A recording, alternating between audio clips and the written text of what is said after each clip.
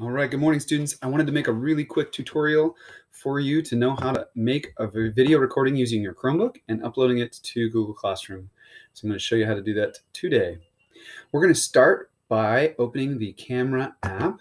Your camera app will be located, if you click this little circle in the bottom left-hand corner called the launcher, and then you may have to search for it. You notice mine is one of the options that pops up here, but I'll show you what to do if you don't see that. So just simply type in camera, and that app is already downloaded on your Chromebook. You don't need to add it as an extension. It's already there. We'll switch to video, and then push record whenever you're ready. Do, re, mi, fa, sol, la, ti, do, ti, la, so, fa, mi, re, do. All right. Once you've created your video, you're going to need to change the file name so you can keep track of it. So go ahead and click on the little icon that pops up at the bottom, and that'll take you to where the file is saved. When I get there, I'm going to click on the video file name at the top left and rename it. For this, I'll just call it John Solfish. You can call it your name, however you'd like to save it. Just make sure when you type that in, you press enter one time, it'll rename it.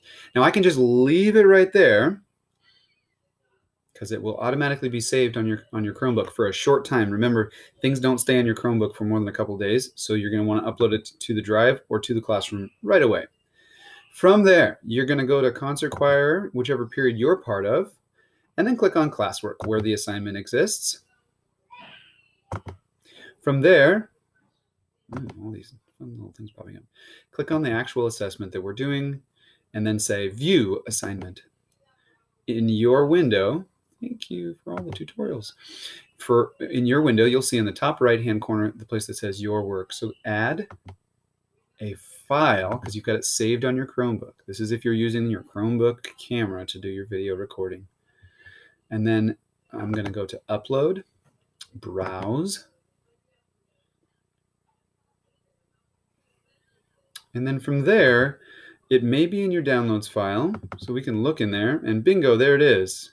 It's also going to be in your video file, but we'll just take it from here.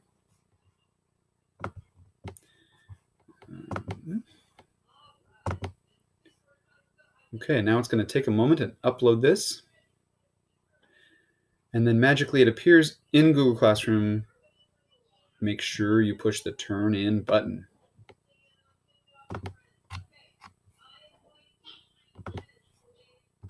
It's important to know that in my class, you can retake an assessment as many times as you want for full credit. So you can always work on it and get better if you don't get a score that you like. That's totally up to you. So at this point, you're all done. That's all you have to do. If you have any questions for me, please send me and or Mr. Hartley an email, and we can help you out. Good luck.